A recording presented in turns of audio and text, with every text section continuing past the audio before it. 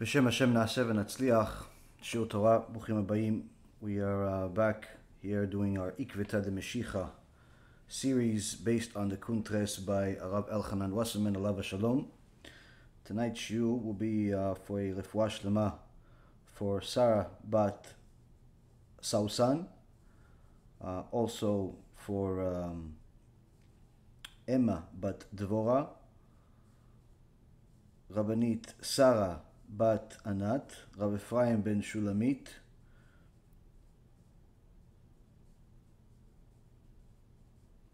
Rabbanit Levana bat Sarah,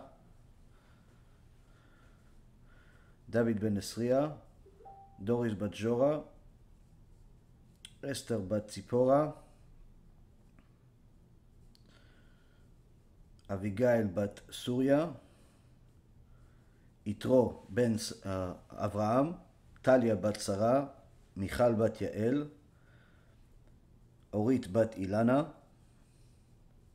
Stefan ben Katerina, and also for a Atzlacha Rabba for Marsha bat Julie, Ayla bat Marsha, Alexander ben Marsha, Samuel ben Marsha, Shaul ben Farzane, Oshri ben Doris, Gabi ben Doris, Elad ben Doris, David ben Esriya,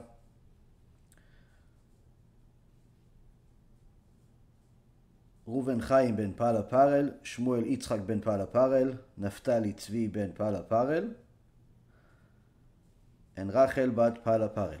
הקדוש ברוך הוא יברך אותם בכל מכל כל, חיים ארוכים, שלמים, מלאים תורה, מצוות, גמילות חסדים, נחת וברכה to them and to all of the wonderful supporters that help us do all the amazing things that B'siyata Dishmaya we're doing. So Baruch Hashem, our series continues. We're going into another section, very interesting completion to this particular section, I could say, and Bezat Hashem, you'll judge for yourself after we finish tonight's shiur. In the last several months, the Rav Wasserman, B'chokhmato, has been giving us practically a nevuah, practically a prophecy, that although it was relevant for his generation, is, needless to say, extremely relevant to our generation. So relevant, it's better than watching the news because there's no lies here. You know, many times you see the news misreporting, doing different things, and perhaps sometimes when there's enough pressure and perhaps even enough money on the line, they retract certain statements and say they misstated or they misspoke, and let's move on to something else. But the point being is that you see that many times certain things are misspoken in the media, certain mistakes are made, certain assumptions are made. People generally tend to do that. They assume a lot of things, they say a lot of things that without complete knowledge. But here, Rav Wasserman did not misspeak even a single word, did not misquote even a single verse, did not mistake in any one of his statements in the Torah, because what he's saying is 100% Da'at Torah that we received at Mount Sinai over 3,300 years ago. And the reality is just like the Gemara in Masechet Megillah says, that although Am Yisrael had over 1.2 million prophets throughout the generations that HaKadosh Baruch Hu spoke to, and they spoke to HaKadosh Baruch Hu, only 55 are mentioned in our Tanakh. Only 55 are mentioned in our Tanakh, 48 are males and 7 females. And the point being is that the Gemara asks, how come Hashem only mentioned those 55 in the Torah? Why didn't he mention the prophecies of all 1.2 million prophets? And the answer, the Gemara says, is because Hashem only included statements in the Torah, meaning which includes the entire 24 books of the Tanakh, that are relevant to every single generation for eternity. And we see today, Rabotai Karim, that every single one of the verses in the Torah, the more and more you study it, the more you see how applicable it is, not only to society today, not only to your personal community today, but even to you personally. And the more we study what the Chachamim say, the more we glue ourselves to their holiness, to their Kedusha, that they glued to the Torah itself, the more we see Dvar Hashem, the words of Hashem, the acts of Hashem, Hashem himself, you see in his creation. And Rav Wasserman glued himself to the Torah like no other, simply because he knew this to be the only emet that exists. And that's why throughout this entire Kuntres, it's no different than reading some of the work, some of the genius, some of the Kedusha of the Rishonim, the Achronim, or anything else where you see that what they're saying is relevant 100%.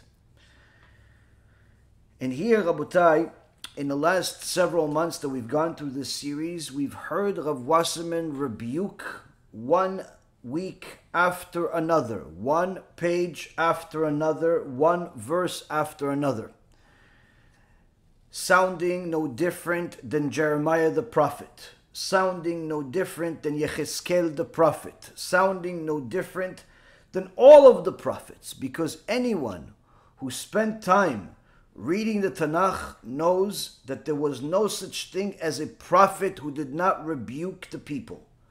Every single prophet, from the beginning until the end of the Torah, rebuked the people, so much so that some of the prophets, the entire prophecy they gave that's mentioned in the Tanakh is only rebuke. Whether it was the Navi, Jeremiah, the prophet Jeremiah, that rebuked the people for different things, whether it be immorality, promiscuity, immodesty, or Isaiah that rebuked the people for Chilul Shabbat, for Chilul Hashem, for idolatry, or Nehemiah that rebuked the people for working on Shabbat, doing business on Shabbat, or even Ovadiah Navi that was a convert in himself, told us in Sefer Ovadiah the disaster that will happen to all of those idol worshippers from Edom, from Esav, from Amalek. What's going to happen to them at the end of days? And the point being, Rabotai, is that we are dumbfounded time and time again when people say that you should not teach Torah with fire and brimstone. You should not teach Torah with rebuke.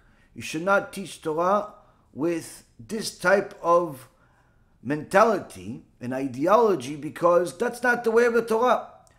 We're dumbfounded only because we know that, number one, what they're saying is falsehood. But aside from that, we're dumbfounded simply because we don't know where they get that from. There is no source in the Torah. There's no source in the Torah that says that you're not supposed to teach Torah with 100% emet, even if that emet hurts. Whether it be the Mishnah, the Gemara, the Tanakh itself, all the prophets in it, Moshe Rabbeinu, Yeshua ben Nun, David HaMelech, HaKadosh Baruch Hu himself at Mount Sinai, or even at Sefer Bereshit and Noach, when he spoke to men openly. Where is it said such things? Or maybe later on in the Rishonim, the Rambam, the Ramban. No, you're not going to find it there. What about later on, the Gaon Mivilna? You're not going to find it there. Not the Gaon Mivilna, and not the Arizal, not the Zohar Kadosh that came many, many centuries before them, but much of their work studied the Zohar and gave us an elaboration and a clarity on what's in there. You're not going to find it in the Zohar or any of his followers, which also means you're not going to find it in Chassidut. Although many people would like for you to think that Chassidut teaches nice, pretty Torah, we love everybody, everybody's a tzaddik, everybody has a share of the world to come. That's not what Chassidut really teaches if you go into the sources. If you go into the essence of Chassidut, into the teachings of the Baal Shem Tov, into the teachings of Rabbi Nachman of Breslev, into the teachings of the Tanya from Chabad, into the teachings of the Lubavitcher Rebbe, or anyone that you want to mention that was a real Chacham. Because Yes, although they wrote many, many different types of books and writings and speeches and so on, and not every sentence that came out of their mouth was, in essence, a rebuke of fire and brimstone, but let that not be misconstrued to mean that they did not rebuke the people on a regular basis and with fire that makes our fire seem like a little lamp that you use just to make sure that the bathroom stays lit. When you hear the words of the Chachamim from the previous generations, you hear their words of emet, and you're dumbfounded, time and time again, trying to figure out where did the speakers of the current generation, where did the rabbis of the current generation that speak against fire and brimstone, that speak against Musar, that speak against Schar ve'onesh, reward and punishment, where do they get the audacity to say that you shouldn't speak that way? Where do they get it from? What source says such a thing? You're never going to find it, because it doesn't exist. Because every single Chacham, whether it's a Chacham of today that's a real Chacham, or a Chacham of yesteryear, or a Chacham that's included as one of the Rishonim, 800 years ago, or it's one of the major Hasidim, or it's one of the Baalei Tosfot. Some say there were over 2,000 members to the Baalei Tosfot. Or it was in the days of the Gemara, 1,600 years ago. Mishnah maybe, Zohar. Where are they all getting their information? They're all getting their information sourced from the Tanakh itself. Where although we only paskin halacha from the 5 books of Moses, it has to have a source from the 5 books of Moses. That's considered an halacha deoraita, a biblical mitzvah. We have countless learnings and teachings from the other 19 books of the Tanakh that we use as what's called an asmachta. An asmachta is a Talmudic term to tell a person that there is support for what they're saying, but in order for it to be a psak halacha, according to that's biblical halacha, it has to have a source in the written Torah, the 5 books of Moses, or be from Moshe Sinai, something that we know from tradition came from Moshe Rabbeinu at Mount Sinai. But nonetheless, everyone that has written a book that's considered a real sefer in Judaism, all of their information has to have a direct connection to our Torah, to our prophets.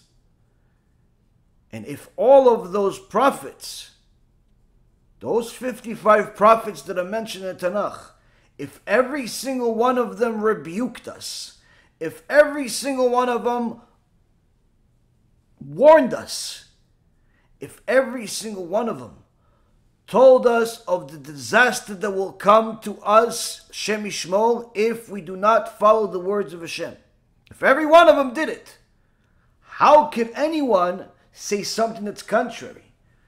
To say such awful, stupid words such as, oh, that's relevant to their generation but not to ours, according to the Chachamim, whether it be the Rambam or every other Chacham, to say such a thing, the Gemara even says, is 100% heresy.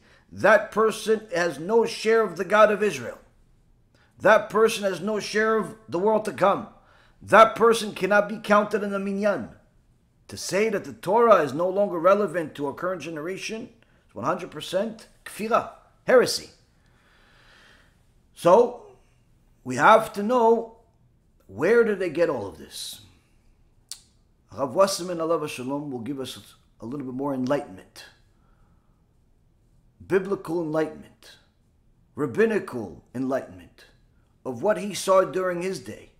From all of these religious nationalist type of thinkers who called themselves rabbis. These modern orthodox type mentality, Dati Leumi type mentality, Zionistic type of mentality, I love everyone no matter what type of mentality. Now, of course, you're going to find this in every sect of Judaism, this type of mentality.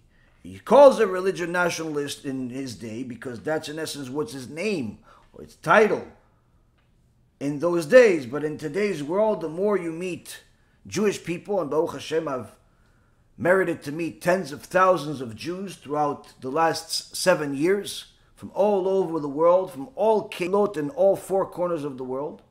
And they each have told me time and time again that what we're talking about is happening in their community.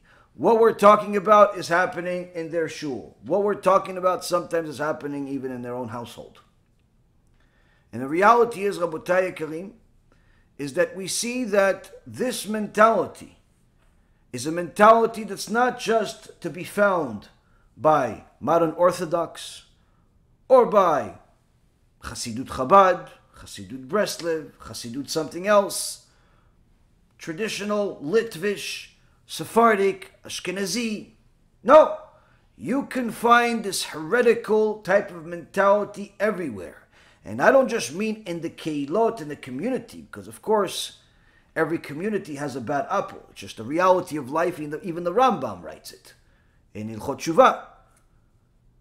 But the reality is, Rabotai, is that we're talking about the same thing that Rav Wasserman mentioned, where the apple doesn't fall far from the tree, the fish stinks from the top.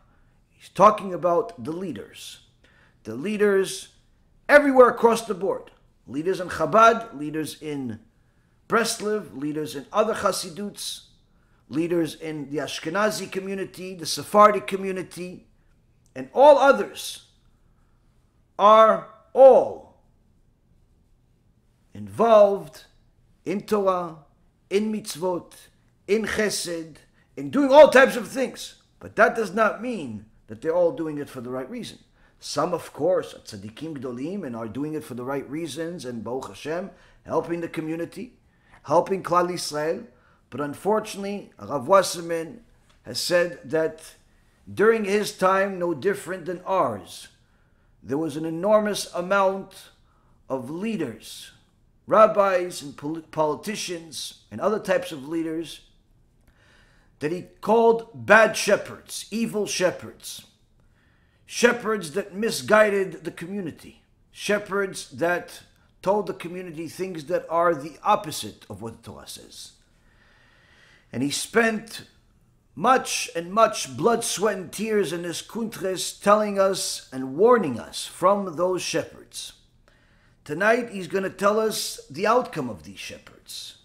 What happens with these shepherds? So let's say they don't want to teach fire and brimstone, reward and punishment. They don't want to tell their community that if they continue sinning and driving on Shabbat and eating on Chametz on Pesach and eating on Yom Kippur and making all types of immoral crimes with society, whether it's with the Jewish society or the Gentile society, and where all types of financial crimes with society, one or the other. If they continue that, they're going to get punished, but he doesn't want to tell them that because he figures that if he does, maybe it'll hurt the community's bottom line to build a bigger community and a bigger yeshiva.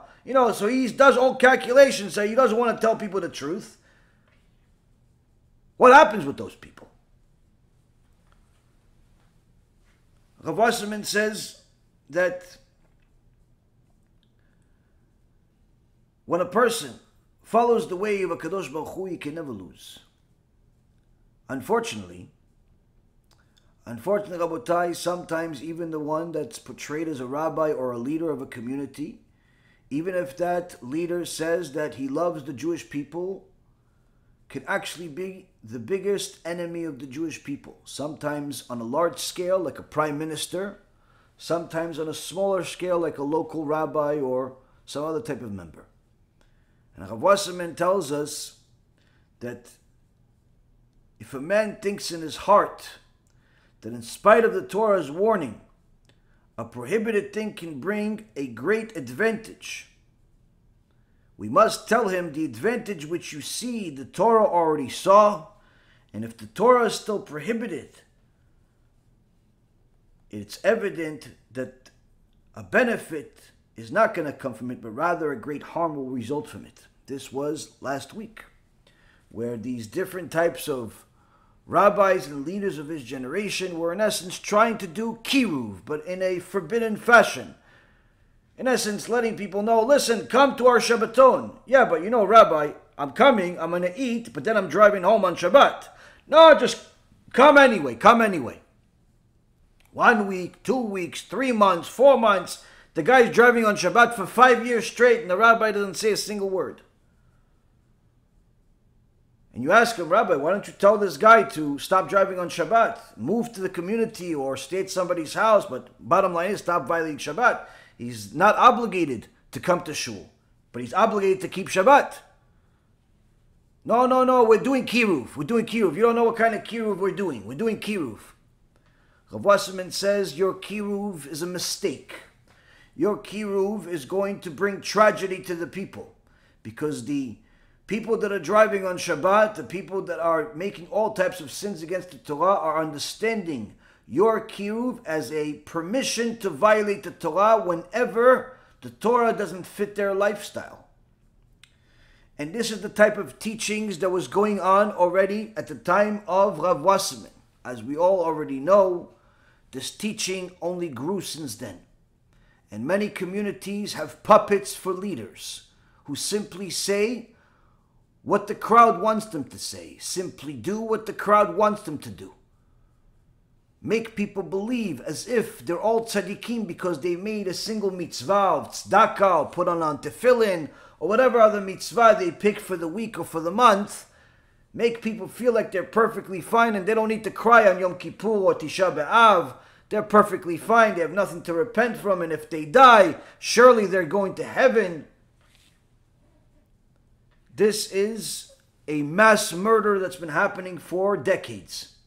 And Rav Wasserman continues now, talking about the strategy of Kiruv, the strategy of lovey-dovey, care bear Kiruv, that you tell people to simply whatever they want to hear.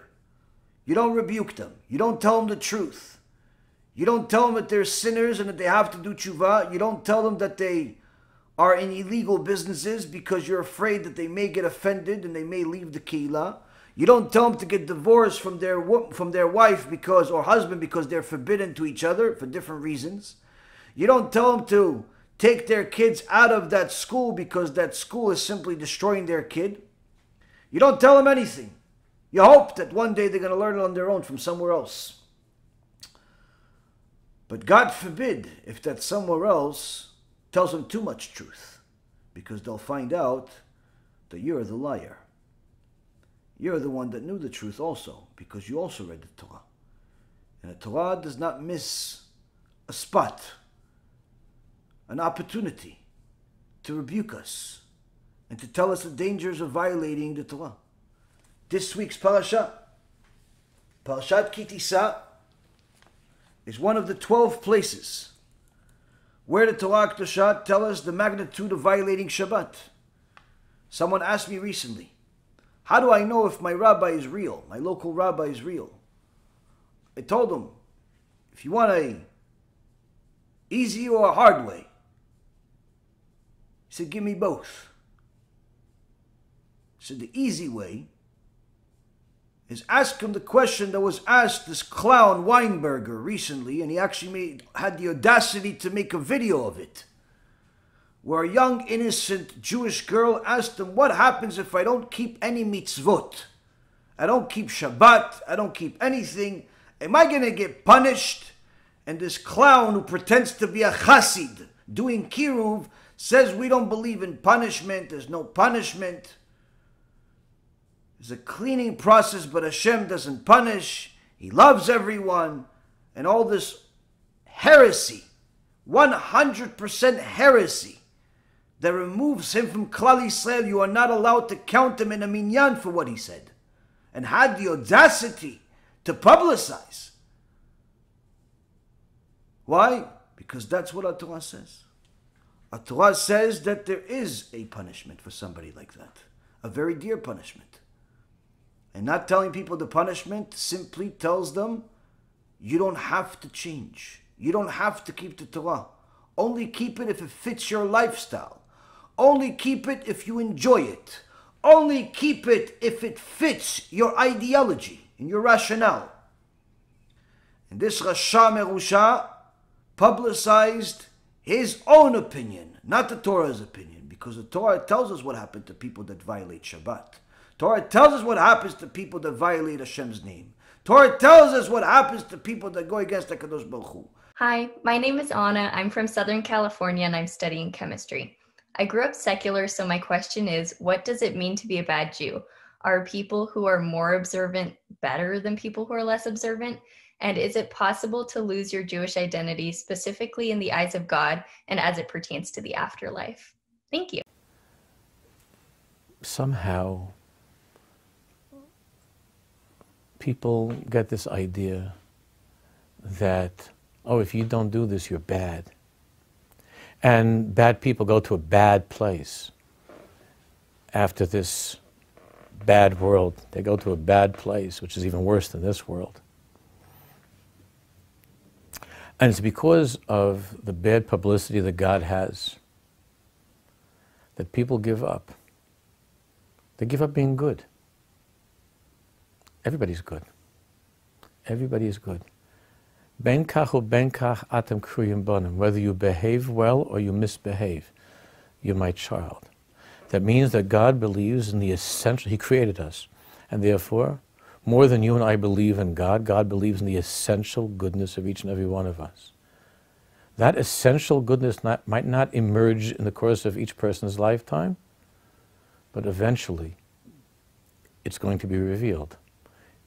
If it's not in this life, the afterlife, again, the publicity of it being a place of punishment and torture.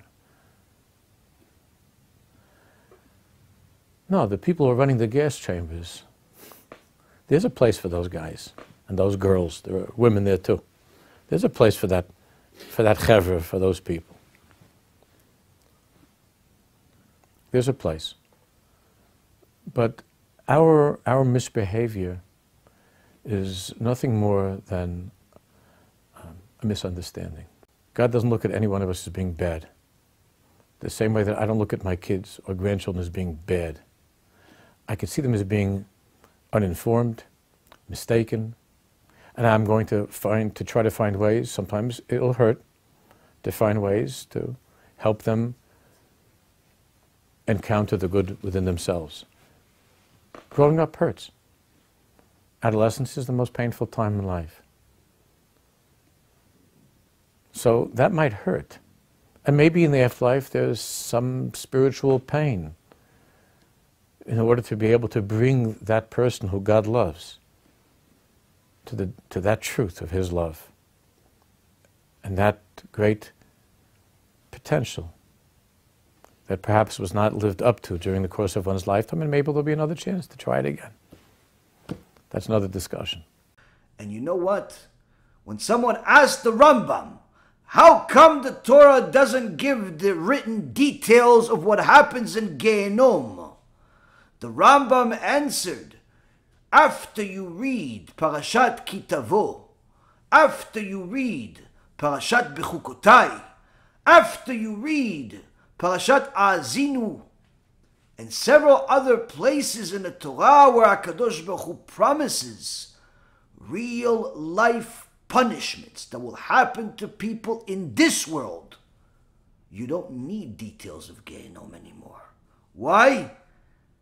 That picture that he's given to you that will happen to the people that violate his Torah is enough for you to fear him, because surely that's only a fraction of what real Gehenom is. So he left that teachings for the oral Torah.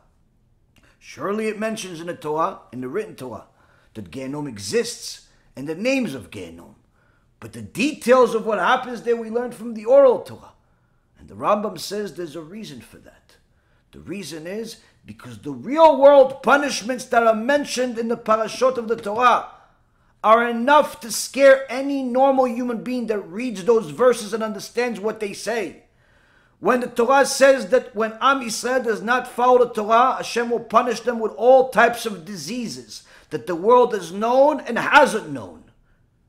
things that you've heard of and things you haven't heard of. Things that are still in the world today and things that perhaps you haven't heard of in a long time. When the Torah says that you will starve, Hashem Yishmor, if you sin from starvation, people know it wasn't too long ago that there was massive starvation in different parts of the world, and there still are starvation in the world today. Try not eating for 3 or 4 days. You'll get a little sense of what starvation feels like. Talk to your grandparents that survived the Holocaust. They'll tell you what starvation feels like. Kadosh Baruch Hu says that's a promise that will happen to people that go against the Torah. As a nation, individuals may die even before that happens, but nonetheless, punishments in this world do exist. Kadosh Baruch Hu mentions that starvation is not even the beginning, but rather the starvation that has happened to our poor nation several times during the destruction of the Bet HaMikdash, the first and the second one, during several times throughout history, including the Holocaust, where the punishment of parents eating their own children actually came true. The prophecy, the warning, the scariest warning you could possibly imagine came true several times throughout history. So the Rambam writes, when a person understands that Hashem says in the Torah several times, not once, not twice, and not thrice, no, multiple times in the 5 books of Moses as well as in the prophets, that such things will happen, such starvation will happen, you don't need details of Gehenom. Why? That's scary enough. And anyone that learns a little bit of history knows that this happened. This happened even 70 years ago in the Holocaust. What kind of punishments? Horrible ones. For what? This week's parasha says, for what? ויאמר אדוני אל משה לאמור, ואתה דבר אל בני ישראל לאמור, אך את שבתותי תשמורו, כי אות אי ביני וביניכם, לדורותיכם לדעת כי אני אדוני מקדישכם. ושמרתם את השבת כי קודש היא לכם, מחלליה מות יומת, כי כל העושה במלאכה ונכרתה הנפש ההיא מקרב עמיה. 6 ימים יעשה מלאכה, וביום השביעי שבת שבתון, קודש לאדוני, כל העושה מלאכה, ביום השבת מות יומת. Here is multiple places where HaKadosh Baruch Hu mentions what happens to a Mechalel Shabbat. Hashem says, chapter 31, verse number 12 and on, in this week's Parashat Ki Tisa. What happens if I don't keep Shabbat? Mr. Weinberger. What happens if I don't keep Shabbat? What happens? You told the little girl nothing happens. Many of you fake rabbis tell young people who are curious, nothing happens. Hashem loves you. Then explain this verse. Hashem said to Moshe, saying, now you speak to the children of Israel, saying, however, you must observe my Sabbaths. Not just one Shabbat a year because there's a program that started to encourage you to keep it the rest of the year. But rather you have to keep all Shabbats, no exceptions. No smoking, no driving, no working, no playing with your phone. You have to keep the Shabbat. It's not a suggestion but an obligation. That's what HaKadosh Baruch Hu is saying, not me. For it is a sign. What does it mean, a sign? That's the deal. Take it or leave it, like it or dislike it, that's the deal. It is a sign between me and you for your generations, meaning for eternity, not just the generation without cars of Moshe Rabbeinu, but every generation including today. To know that I am Hashem your God, who makes you holy. Gemara Masechet Shabbat says, what does it mean to know that I am Hashem your God? What we don't know. It says when someone violates Shabbat, it's like they're running in the middle of the street screaming, I don't believe in Hashem, and I don't believe that He created the world in 6 days. Meaning, if you're Mechalel Shabbat and you know that Shabbat exists, you, my friend, are screaming to God that you don't believe in Him. The day will come where you will also scream to God, please help me. Will God answer you when you didn't answer him? You have to ask yourself that question. You shall observe your Shabbat. You shall observe the Shabbat, for it is holy to you. Its desecrators shall be put, have death upon death. Mot yumat. What is mot yumat? Death upon death. How do you die twice? Now, although at the time of Moshe Rabbeinu, at the time of Sanhedrin, someone that violated Shabbat, which you see actually in the Torah, there was a person by the name of Tzlofchad. Gemara Masechet Shabbat says his name was Tzlofchad. He violated Shabbat by gathering wood, not driving cars, not working, not making money. He gathered wood. The witnesses saw him, told him, you know you're violating Shabbat. You keep violating, it's death penalty. He continued. He heard the lecture. Rabbi said, now let to violate Shabbat. But he said, no, I'm going to listen to Weinberger. Now I'm going to listen to Manis Friedman. I'm going to listen to all the other clowns that tell me I can do whatever I want. There's no judgment, there's no jury, there's no nothing. Hashem understands me. And guess what happens? They brought him to Moshe Rabbeinu. Moshe Rabbeinu asked the Kadosh Baruch Hu, what should I do with him? And Hashem said, kill him in the most awful death penalty that exists, called skila, stoning, in front of everybody. And let the witnesses who saw him violate Shabbat be the first ones that hit him with the stones. What is skila? You look at Gemara Masechet Sanhedrin, gives the details of skila. They throw a person off a 2-story building.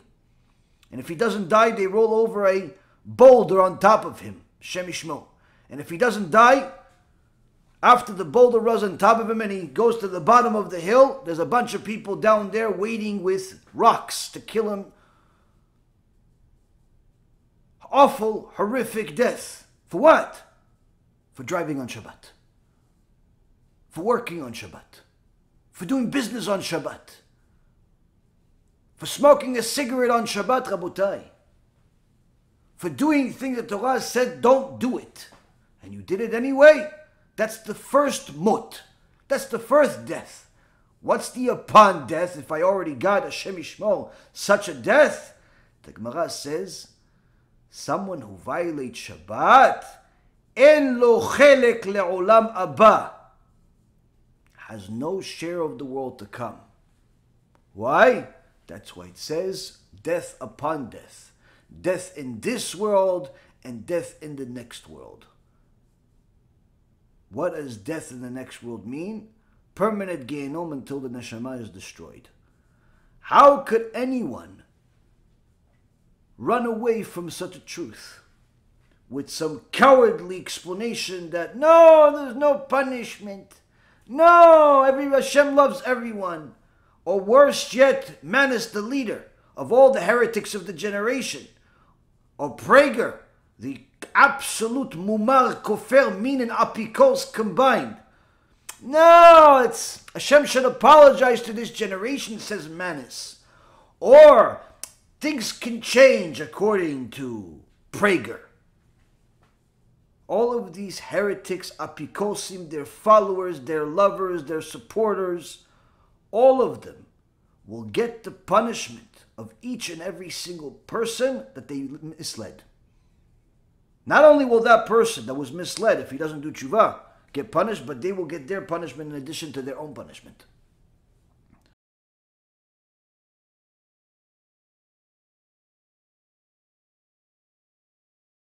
That's the biggest chesed someone will do with you, is by pasking the shaila for you, because he's the one that's undertaking the Gehenim for himself.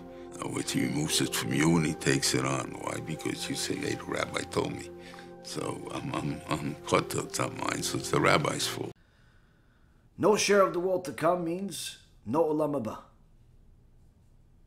For 6 days, work may be done, and the 7th day is a day of complete rest.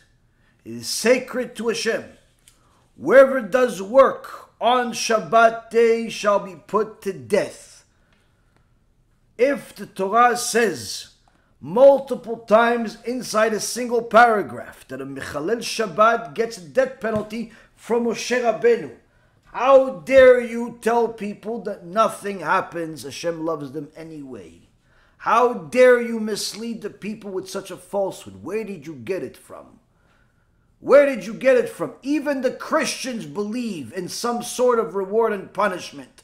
Although it's complete heresy, complete idolatry, but even the idolaters believe in a reward and punishment. In fact, every single religion on planet Earth has always believed in a reward and punishment. That's the point of the religion, to tell you if you follow, good. You don't follow, punishment, severe one. Now, although the Torah is the only real document that HaKadosh Baruch Hu gave the world, and all of the religions and their gods are fake, the reality is, Rabotai, to say that reward and punishment does not exist or it's minimized in some way and you don't have to worry is contrary to logic, it's contrary to the truth, and it's antithetical to our Torah. But yet, people time and time again listen to this garbage in their local communities and online. Why? Why do they do this to themselves? We'll find out today from Rav Wasserman and the Rambam that's been helping us day and night, B'ezrat Hashem. So now the strategy of these wicked people, these philosophers who call themselves rabbis and leaders, these politicians and businessmen who happen to have a beard sometimes, why do they do all of this? Because they want to do Kiruv. They want to bring people closer. 20 years the guy's driving on Shabbat. 25 years he's married to a Goya. 10 years she has a boyfriend. And 3 abortions on the way too. But no one says a thing. Why? Because they're trying to do Kiruv and hoping that if they don't tell them the reward and punishment, that eventually they'll see so much love that they'll say, you know what? This rabbi, this Torah loves me so much, I'm just going to become more religious. That's the idea. Rabbi Wasserman says it doesn't work. HaKadosh Baruch Hu says it doesn't work. But let's see. Instead of bringing the wicked back into the ways of righteousness, Rabbi Wasserman says, the religion nationalist, which again is not just the religion nationalist of that day, but today, regardless of whether they're Orthodox, Reform, Conservative, Chabad, Litvish, Hasidish, Sephardic, Ashkenazi, it doesn't make a difference. You're going to find filth in every hole, and you're going to find purity in every community. You have to know enough to decipher one from the other. These religion nationalists, these modern thinkers, philosophers, if you will, instead of doing the so-called Kiruv that they say that they're doing by bringing the wicked back to righteousness, helping people do TeShuva, Rav Wasserman says, they themselves have been turned into faithful disciples of the freethinkers. Those rabbis themselves and all of the others that came with them become disciples of the freethinkers, the wicked people. They went to the nightclub to go try to do Kiruv. Before you know it, they started dancing with the girls too. Why? That's the nature of the world. You cannot go into impurity without being affected.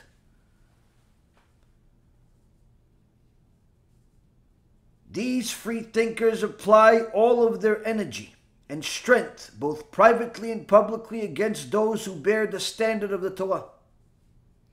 They bridge the gap between the two camps of the religious and the irreligious. These types of philosophers, who today are very well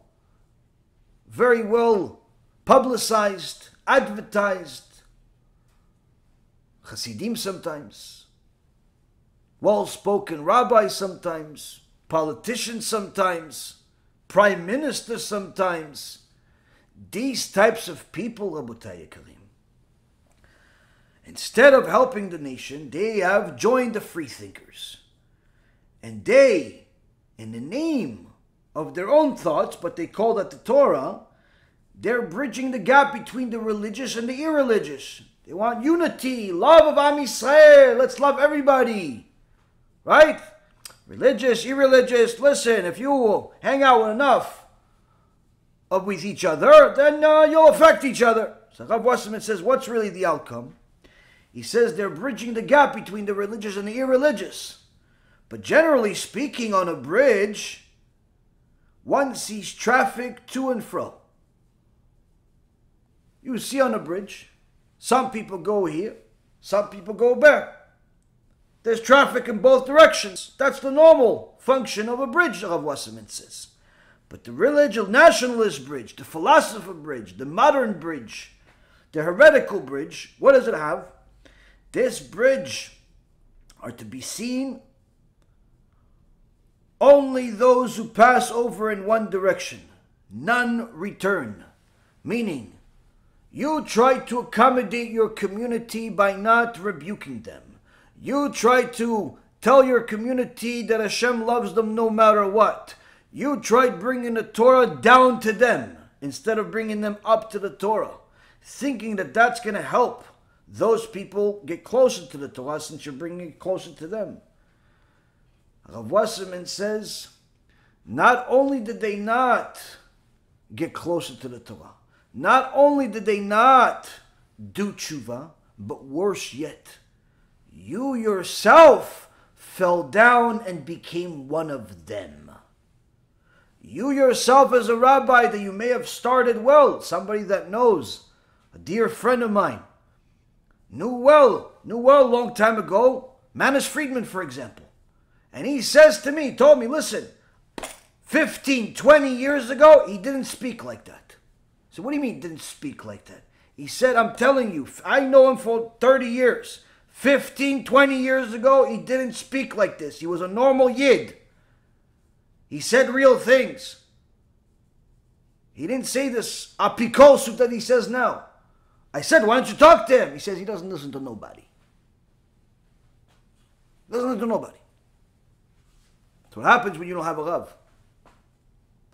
Same thing about Dror Kasuto.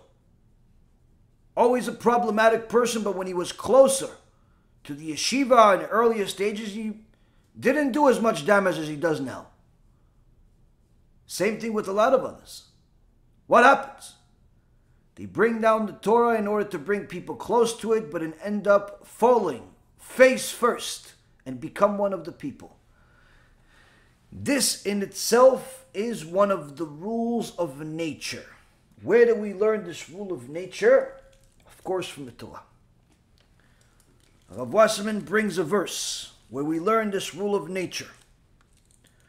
The prophet Haggai, chapter 2, verse 11 and on.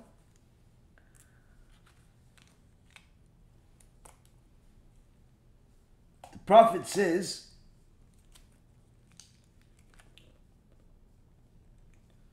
talks to the Kohanim in their day, in the name of Hashem. Thus said Hashem,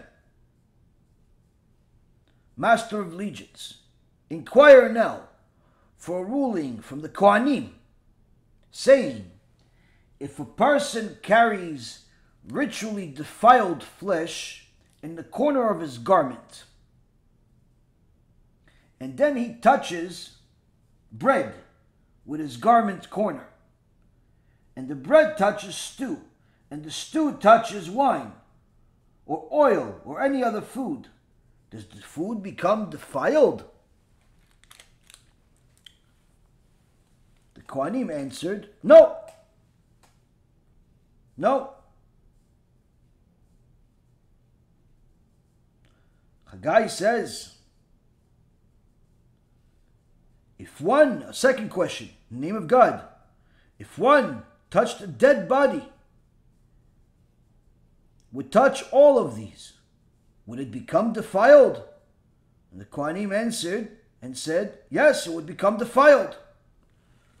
So far, two questions. The Malbim says, in these two questions, the Kohanim didn't get it, but Haggai was rebuking them in two different ways. With the third question, they'll understand that they just got rebuked three different ways.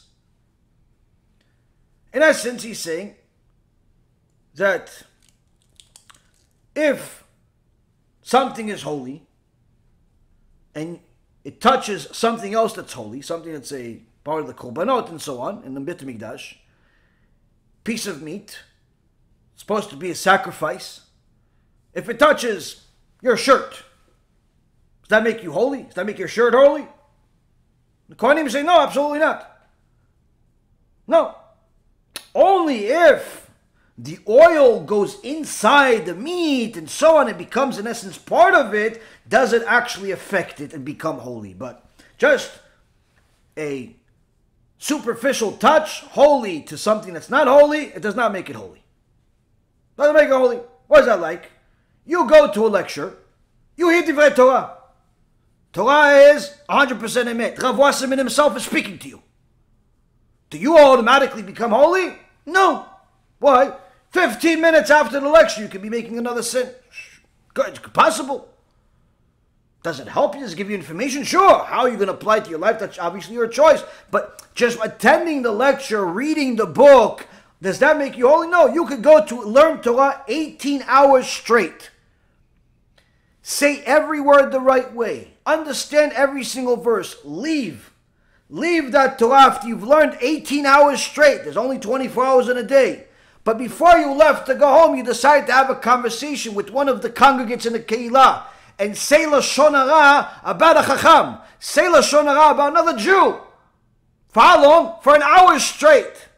All 18 hours of Kedusha, of toil, of Torah that you have invested go right to the Sitra Achra. They don't even go to the garbage. It goes to the Satan himself. It gives more power to the Satan and you will get punished for every minute of it. Why? That Torah was a tool for you to use to become holy. You chose to read it, learn it, ignore it as a result of your actions. So just simply learning, attending, doing doesn't make a person holy. Just like a piece of meat that was going to be used for a sacrifice in the Beit HaMikdash, a holy piece, if it touches something, it's not going to make it holy. You have to become one with it. On the other hand, if this piece was tameh, impure, as a result of it touching a dead body, a dead person, touch dead person, that's the tum'ah of tum'ah, highest level of tum'ah. Some say the nidah is even higher tum'ah, but nonetheless, high level of tum'ah, traditional tum'ah of impurity. That meat touches something, a dead body, that's it. Can't fix it. It stays tameh, it stays impure permanently. There's no way to fix it. No way to fix it. That dead body touches somebody else, also becomes tameh. Touches you, you become tameh. That piece of meat touches something else, it can also become tameh.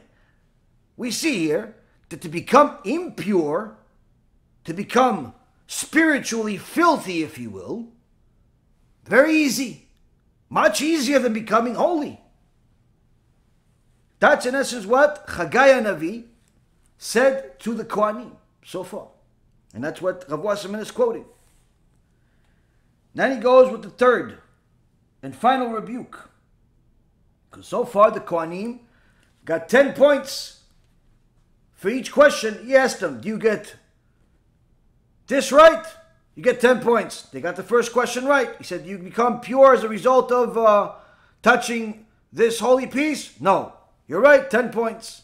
Do you become impure? Do you become pure if you touch this or impure? They got it right. Okay, so what's the third question? Haggai spoke up again and said, so is this people, and so is this nation before me, the word of Hashem, and so is all their handiwork. What they offer me, there will be defiled. But consider the situation from this day and previously, before a stone was placed upon stone in the sanctuary of Hashem, when they would come to a grain A grain heap of what would have been 20 units, but was only 10. In so many words, the prophet is telling them, you know the answers. You know pure and impure. Those laws of purity and impurity apply to you. So long as you act pure, you will be pure. But it won't come easy. You learn Torah, it's not going to make you pure automatically. You have to toil and you have to fulfill it. You have to overcome the obstacles. But if you hang out with impure people, listen to impure people, by default you become impure. You listen to a 5-minute video from an apikoros, automatically it affects your neshama. That's why I tell many of my students to stop listening to these heretics looking for more heresy that they say. Why? Enough's enough. You know he's a heretic, you don't need to listen anymore. Enough's enough. Why? It'll affect you in a negative way, even if you mean well. You need to have a lot of kedusha to compensate for the tumah that you hear from this heretic 5 minutes. So Haggai rebuked the people saying, you know the truth about purity, that it's not easy to become pure. You know the truth about impurity, that it's actually easy to become impure. But yet you do not apply it to yourself. Even though the whole thing is talking about you as a people. You will either become pure or impure based on your surroundings, based on your source of information, based on your actions, based on the words that come out of your mouth, based on the things you allow the windows of your soul to see, based on the thoughts you allow into the storage place of your neshama, based on the feelings you allow your heart to feel. That is what is going to turn you into pure and impure. But you're not applying it because you figure, no, I learned in yeshiva already till 15, 20 years old. I know enough. No, Habibi. It doesn't work that way. It doesn't work that way. It doesn't work that way, Rabotai Kareem. There's not a week that goes by and I don't get a Mayday call from different people from Jewish communities.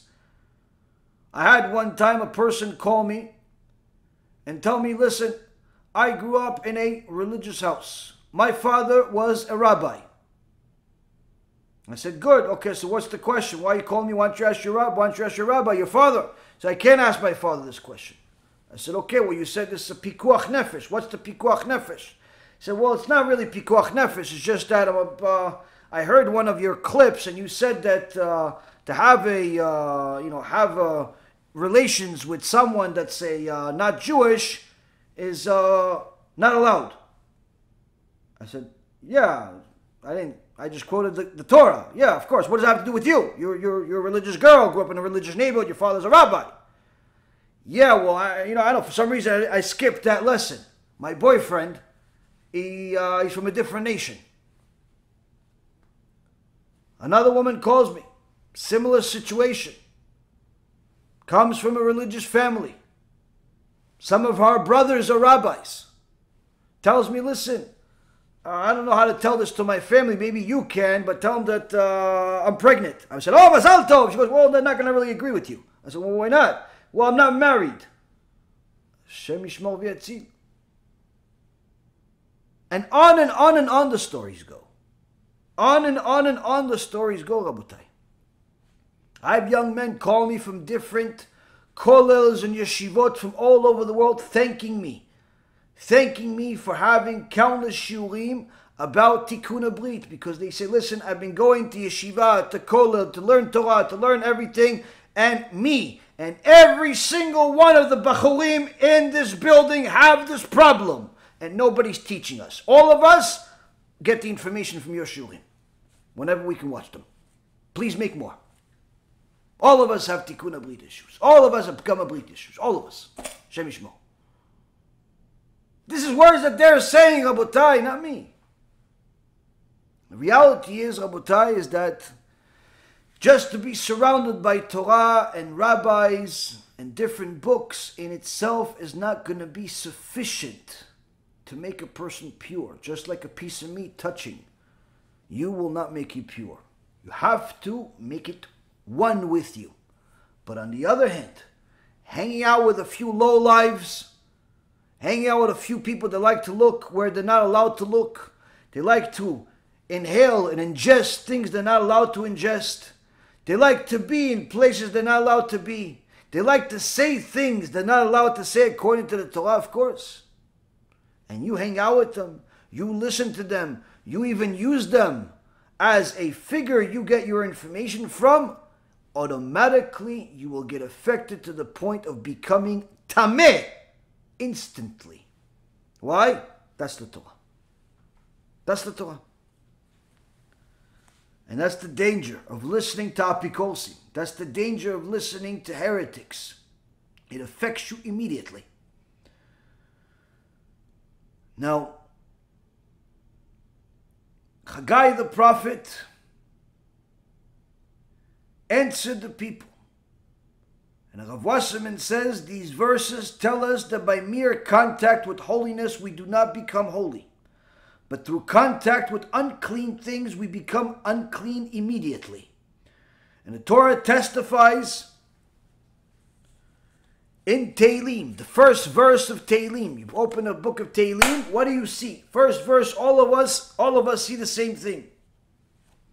All of us see the same thing. Ashrei haish asher lo halach be'etzat reshaim. Torah says, praiseworthy. Praiseworthy is the man that has not walked in the counsel of the wicked. What's so special about this verse that David HaMelech makes it the first one that he mentions in his 150 Tehillim? Praiseworthy is the person that has not walked with wicked people. Rav Wasserman brings the Gemara, Masechet Avodah Zarah, page 18b. Rabbi Shimon ben Pazi toiled in this verse. He says, what is the meaning of that which is written in Tehillim? Ashrei haish asher lo halach be'etzat reshaim ubederech hataim lo amad ubemoshav letzim lo yashav. What is the meaning of this verse? What is the meaning of praiseworthy is the man who did not walk in the counsel of the wicked, and who stood not in the path of the sinful, and sat not in the session of jesters? Given that he did not walk in the wicked, where and what sinful path could he have stood? And given that he did not stand among the sinful, where and at what evil session could he have sat? And given that he did not sit, where could he have scoffed? Rabbi Shimon explains. Rather, the verse means to tell you that if anyone, merely walks upon a sinful path, hangs out with wicked people, his best friend is secular, her best girlfriend is secular, Zionist, off the derech, she used to be a Hasidah, but she's not anymore, but she's my best friend. His best friend is an idol-worshipping Christian, Catholic, or some other Buddhist. Best friend. His source of information on YouTube is some Buddhist monk or some other type of atheist, a heretic. What does that result in? That's merely walking in a sinful path. And if he walks in a sinful path, eventually he will stand and linger there. You press play on that YouTube. You attend that lecture. You contribute a few dollars to that organization. You recommend the video even a good kosher one, while you know that there are many, or even a single one that's not kosher, eventually he will stand and linger there. Eventually you'll subscribe. Eventually you'll become one of the students. Yes, that's what it says. And once he stands on such a path, he will eventually sit and associate with scoffers. Eventually your Hasidish friends that are tzaddikim will no longer interest you. Eventually your chavruta, who's a tzaddik talmid chacham learning daf yomi with you for 5 or 10 years, will eventually annoy you to the point where I don't want to learn with him anymore. He's not philosophical minded like I. He's not open minded like I. Eventually, your classmates at yeshiva will no longer be your friends. Why? They're too religious fanatic for me. I need somebody a little bit more modern. By listening to the philosophers, the modern speakers, the heretics, the apikolsim, subscribing, supporting, sharing it, eventually you want new friends that are just like the new version of you. Eventually you want friends that are like the speaker, a heretic, an apikos, a rasha. That's what it means to sit. And if he sat, then eventually he himself will scoff. Once this person sits down and becomes friendly with more and more heretics, eventually he himself starts creating new forms of heresy, new forms of weapons against the Torah. And if he scoffs, then Scripture says, if you have become wise, then the benefit gained in your becoming wise is your own. But if you have scoffed, then you alone will bear the consequences. This is a verse in Proverbs 9:12 by Shlomo HaMelech. A person that could have learned Torah for 20, 30 years, all of the wisdom they gained was for them. Became a rabbi of a community, considers himself and considered by others a Talmid Chacham. That was for yourself. You decided to go against Chachamim. You decided to go against Da'at Torah by changing it, distorting it, keeping quiet when not allowed to be quiet because there's Chilul Hashem, saying things that are false when you know they're false, misstating the truth because it doesn't suit you. That type of behavior takes all of the Torah that you've learned and gives it to the Sitra Acha, the other side, the Satan. All of what you've learned goes there. And you will suffer the consequences. That's just the beginning. The Gemara continues, Rabbi Elazar, Kol hamitlotzetz yesurim ba'im alav, whoever scoffs, affliction beset him. Shene'emar, V'ata al tilotzetzu pen yichsiku mosrechem. The verse says, so now do not scoff lest your afflictions grow severe. Says the prophet Isaiah chapter 28 verse 22. Rava says to scholars, the students, please, I beg you, not to be jesters, not to have joking sessions in the yeshiva. Why? Because if you do, afflictions will beset you. Rav Katina says, whoever scoffs, his income diminishes. As the verse says, God withdrew his hand from the scoffers. And Resh Lakish says, Kol hamitlotzetz nofel begehenom. Whoever scoffs will fall into Gehenom. Shene'emar, זר יאיר לת שמו עושה בעברת זדון. זד יאיר לת שמו עושה בעברת זדון. The verse says, a willful, arrogant man, a scuffer, is his name, and he acts in the fury of willfulness. Ve'en avra ela genom, and fury is not but a designation for genom. Meaning anytime it mentions fury, that's in essence another teachings that is implying that this person will end up in genom. As the verse says, that day will be a day of fury. There's other teachings,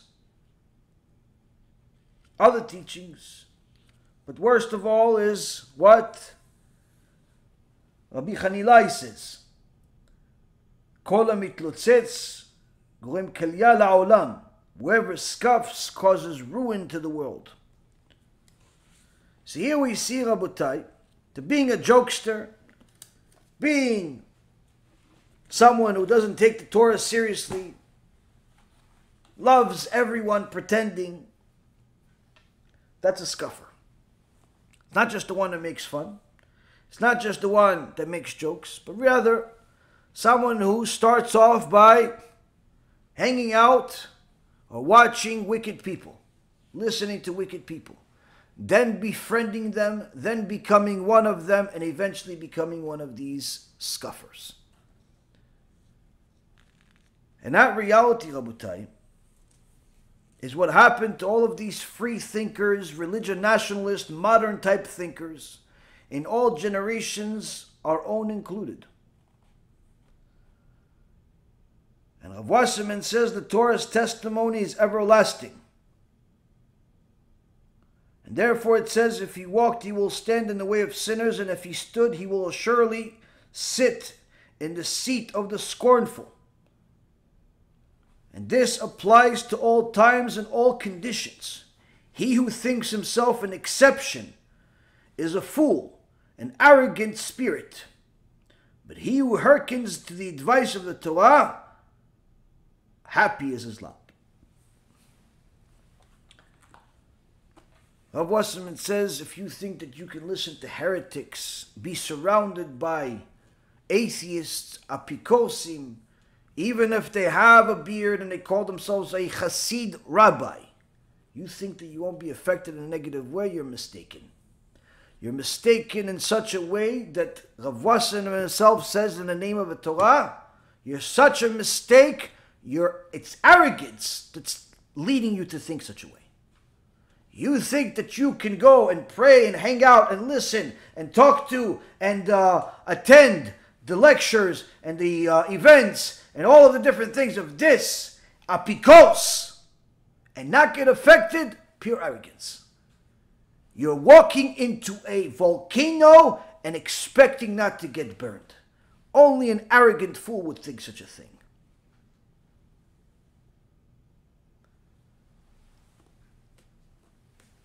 One of the Chachamim of this generation, especially in the topic of Tikkun HaBRIT, Rabbi Yaakov ben Hanan, in the Sefer When You Go Out to War, brings many sources from different Chachamim. One of them he says in the name of Rabbi Nachman ben Breslev. Rabbi Nachman ben Breslev, alav shalom, his comment in chapter 19 of Shmot says that the Creator of the world says that the way I will bring you close to be with me is through an eagle. Rabbi Nachman ben Breslev says that according to the secret part of the Torah, the eagle is the Brit. The Brit of the Jew. But in this generation, says Rabbi Yaakov, in this generation of ours, the final one, there are so many people who fool the masses into accepting false ideologies. And they cause them and the entire nation of Israel a tremendous harm that has no equal. For they publicly present all types of lectures that there are in the Torah, but the main aspect of Judaism, which is keeping the Brit, that the Jews perform at the age of 8 days old, they do not speak about. They do not explain how important it is. Through this, they cause people to be extremely distant from HaKadosh Baruch Hu. And it's already known that the Creator of the world testified for us what is the main thing for Hashem to come close to us, and His divine presence to dwell among us. As the verse states, He will not see among you something immoral and turn away from behind you. Meaning the Creator of the world tells us with simple words, do you want to check if I'm with you, escorting you, and dwelling among you? See how keeping the BRIT, the covenant, is with you, and how the issue of sexual immorality is with you, which is anything related to sins of forbidden relations and the lack of holiness. This is the main gauge, says HaKadosh Baruch Hu. And it's a shame that in this manner, these teachers, these leaders, lead the masses to the delusion and the mistake that it's possible to be a servant of Hashem even without protecting your brit. You see, Rabotai Yekarim, there are many people that can tell you nice stories about the tzaddikim of the previous generation and even the current one.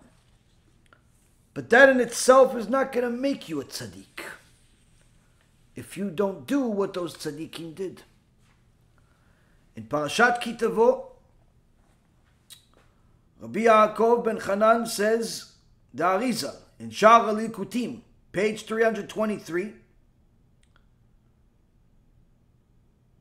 he brings that there are 98 curses mentioned in this parasha, which cause every heart to tremble.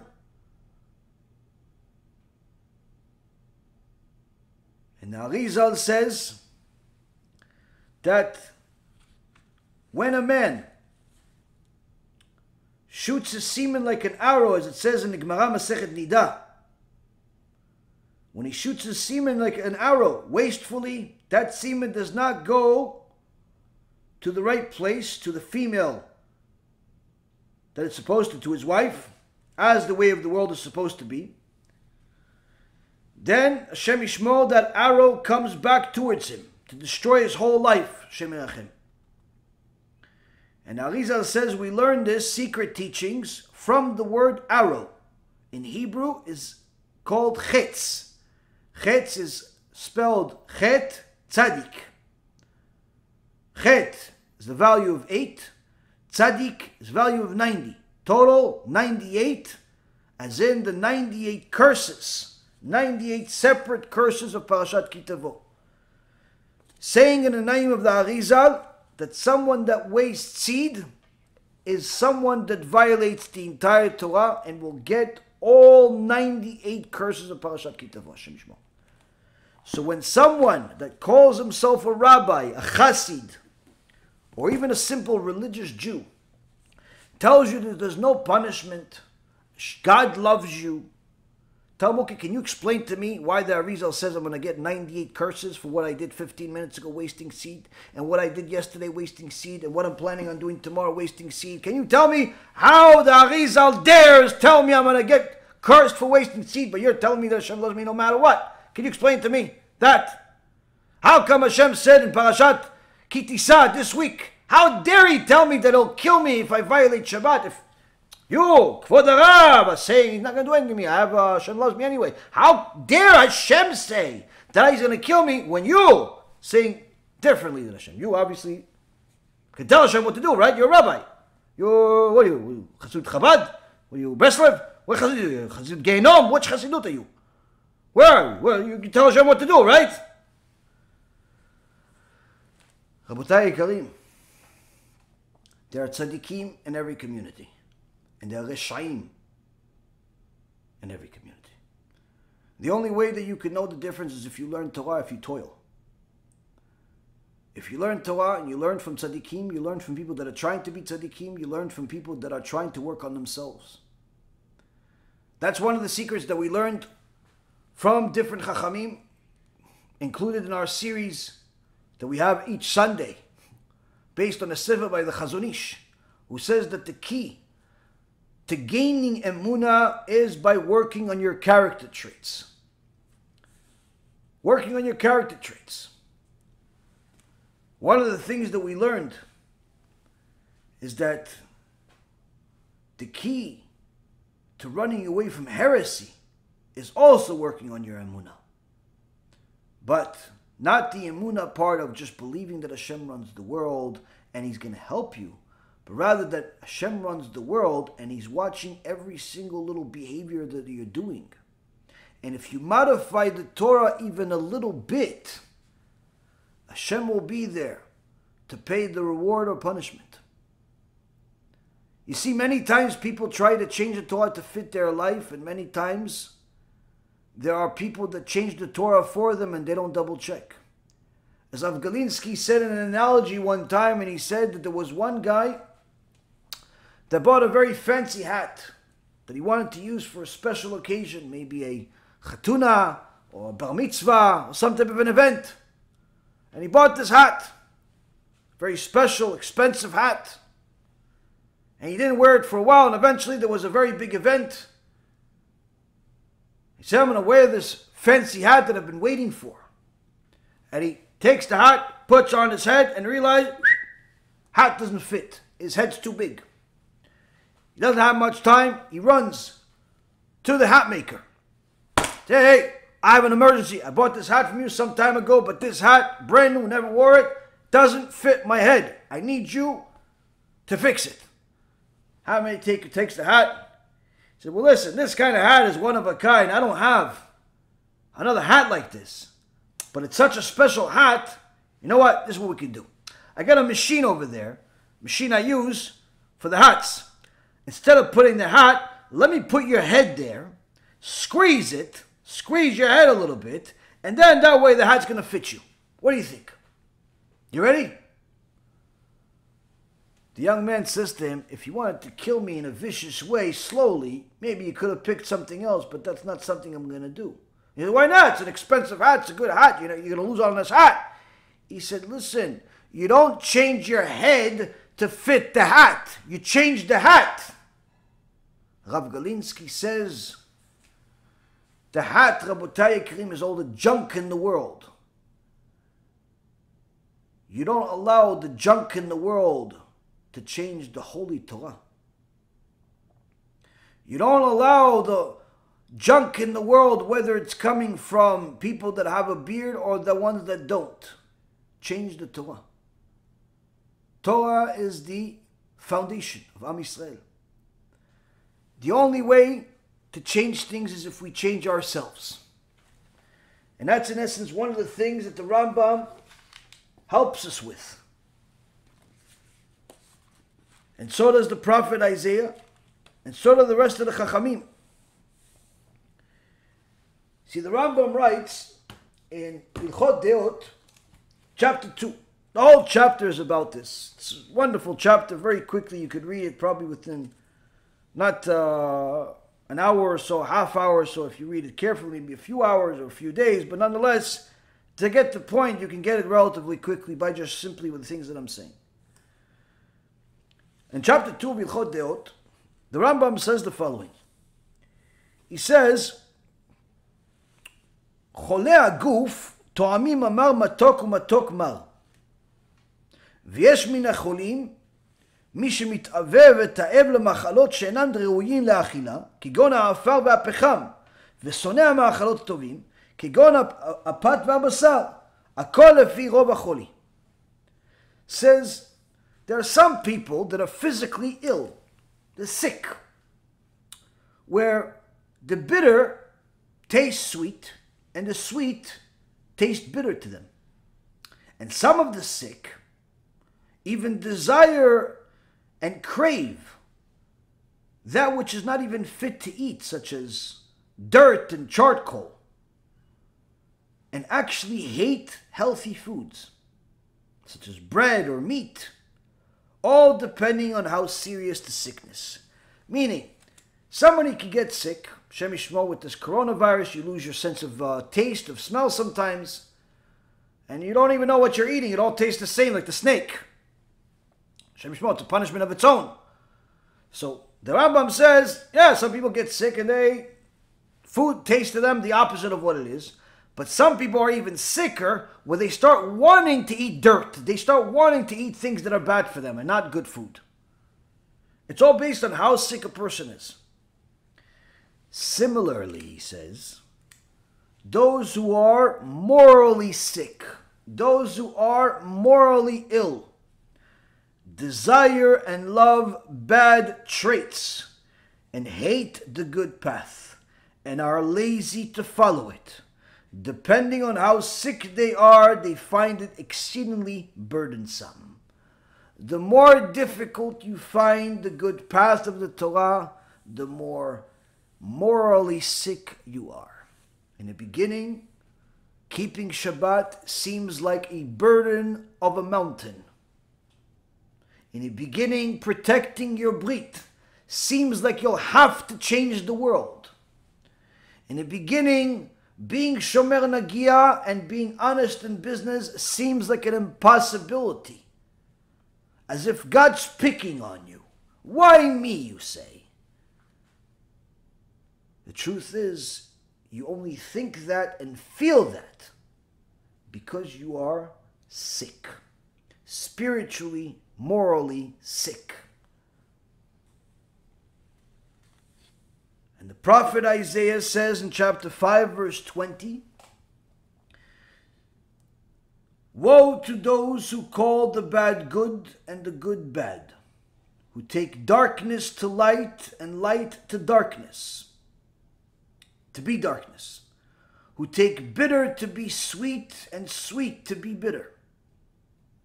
Concerning them, the Rambam writes in Proverbs 2:13, those who leave the upright path to walk in the ways of darkness.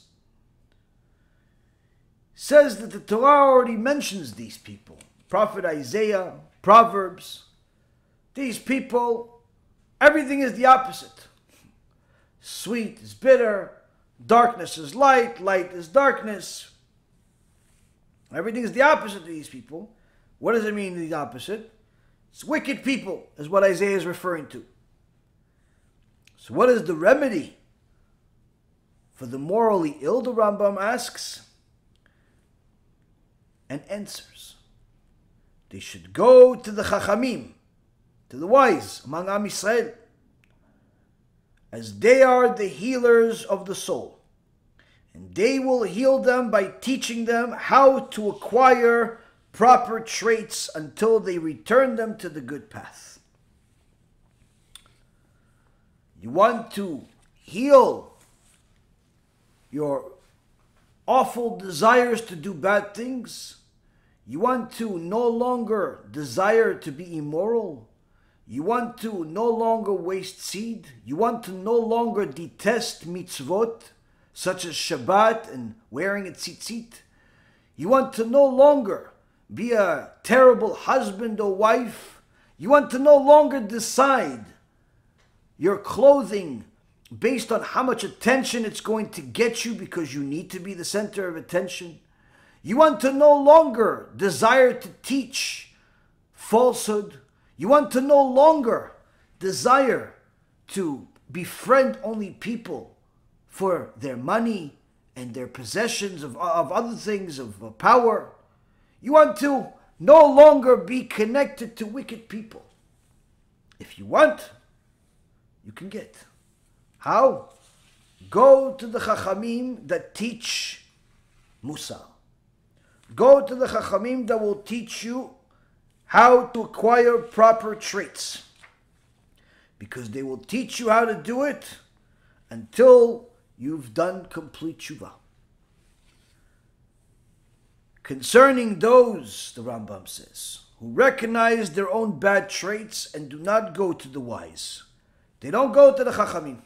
She knows that she is immoral. She knows that she is immodest. She knows that she is an adulterer. He knows he is a thief. He knows he is a mechalel Shabbat and a liar. He knows all of these things. But yet, he doesn't want to learn Musar. Why? No, come on, I don't feel like having this rabbi yell at me anymore. I have my own beliefs. I have my own way of connecting to God. I'm going to find a way maybe later on when I get older. The Rambam says, for those people, we also have a verse. In the name of Shlomo HaMelech, Proverbs 1, verse 7. Fools scorned wisdom and correction. Simply, you know that you're doing something wrong and you stick with it. In the name of the Torah, you're called a fool. This is some of the things that the Rambam teaches, and the other halachot in chapter 2 go into the details that the Rambam says of how to fix different character traits, where in so many words he says you have to go to the opposite extreme. If you are arrogant, then you have to bring shame to yourself. Live a lowly type of life. If you're angry, then you have to train yourself not to get angry, because you have to build on your emunah and your bitachon and know that Hashem is the one that's running the world. And different things. You have to go to the opposite extreme. But interestingly enough, the Rambam didn't base all of this on his own philosophical mind, but rather on a verse in the Torah coming from Isaiah. He mentioned what Isaiah said in chapter 5, verse 20, to remind you. Says, O ha'omrim la'ra tov ve'latov ra, samim choshech la'or ve'or la'choshech. Samim mar le'matok ve'matok le'mar. Oy chachamim be'enechem ve'neged penehem nevonim. The prophet Isaiah says in the name of HaKadosh Baruch Hu, woe to the people who speak of evil as good and good as evil, who make darkness into light and light into darkness. They make bitter into sweet and sweet into bitter. And in the following verse, the Rambam didn't mention, but the prophet Isaiah does, says, woe to those who are wise in their own eyes and in their own view understanding. They decided that they know better than the rabbis. They decided they know better than Rav Wasserman. They decided they know better than the poskim. They decided that they don't have to teach everything that the Lubavitcher Rebbe says. They decided they don't have to teach everything that the Baal Shem Tov says. They decided they don't have to teach everything that the Gemara says, or everything that HaKadosh Baruch Hu says. Like when it says, Mechalel Shabbat Mot Yumat on Parashat Ki Tisa this week, they're going to skip that part. They're going to read it in the Keilah when the guy goes up to the Torah, but the rabbi is not going to give you a lecture about that one. How do I know? I know. And I don't even have to know where you are. The overwhelming majority of Klal Israel will not learn about Chilul Shabbat this week. Why? It's not such a popular teaching. But in reality, it's one of the most important parts of this week's parasha. Why? Every single one of us is related or is close to somebody that's a Mechalel Shabbat. And if we all knew the magnitude of the punishment, of what will happen to those people if they stay that way, we'd cry ourselves to sleep every night until Hashem has mercy and opens up their heart to do tshuva. We'd lay in the streets in front of their cars and not allow them to drive. We tell them, you want to drive? Kill me first. Why? I can't bear the fact that you're going to kill yourself by driving on Shabbat. Why? I'm not killing myself. I'm just going to a club. I'm just going to a pub. I'm just going to the game. I'm just going to work. Yeah, you're killing yourself by doing that. What do you mean? I've been going to work for 30, 40 years. Nothing happened to me. It's Shabbat. Now I know. Now I know Shabbat. Now I know you're killing yourself by doing it. Why? Kadosh Baruch Hu said in this week's parasha, you drive on Shabbat, he's going to kill you. That's what it says. That's what it says. Maybe not today, maybe not tomorrow, but for sure, it's going to happen. Why? Hashem said it, he's going to do it. If that person rejects it, means they're very, very sick spiritually. They're very sick spiritually. But yet sometimes, you'll see that very same sick person show up at the community events for Chanukah, for Purim. He'll even show up to the shul on Shabbat after he drove. You'll see him hugging the rabbi, and the rabbi says, hey, tzaddik, how are you? Thanks for the support. We really appreciate that $25, $50, $100, $200,000 donation you gave to our campaign for 87th building. Thanks a lot. You're a real tzaddik. You're going to see that guy. How come? How come you're going to see him? You're going to even see that guy. Say, Rabbi, so many problems in the world politically, so many problems in the world financially, so many problems in the world, anti-Semitism and so on. Mashiach now. And the rabbi says, Amen, yeah, Mashiach now. And then he starts singing, Mashiach, Mashiach, Mashiach. Ah, yeah. And then the rest of the guys are coming. Mashiach, Mashiach, Mashiach. And you get the whole song, eh? What does the Torah say about those people? What does the Torah say about that nice song? It's a fantastic song. I sing it on Shabbat. But what does it really say about those people that are spiritually sick and singing Mashiach now?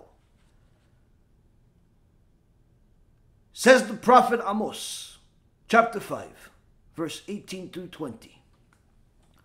Hoi, המתאבים את יום אדוני, למה זה לכם יום אדוני, וחושך ולא אור? Woe to those who desire the day of Hashem. Why do you seek this day of Hashem? It is darkness and not light. The same Malbim HaKadosh says on this pasuk, that day of Hashem is referring to the day of salvation, when Mashiach comes. That's going to be a salvation, a sanctification of HaKadosh Baruch Hu, a salvation for the tzaddikim, but not so for the reshaim, not so for those people.